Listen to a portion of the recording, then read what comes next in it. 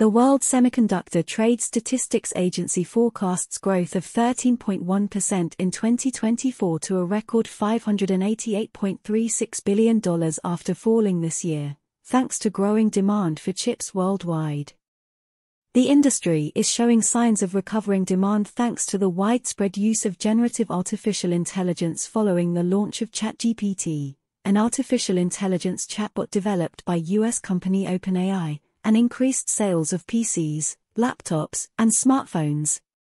US company Intel said in October 2023 that it is likely to report its first revenue growth in 2 years.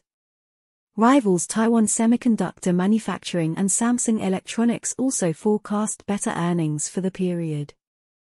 The US is imposing a number of restrictions on China in this key technology sector, but the effectiveness of these half measures is still in question.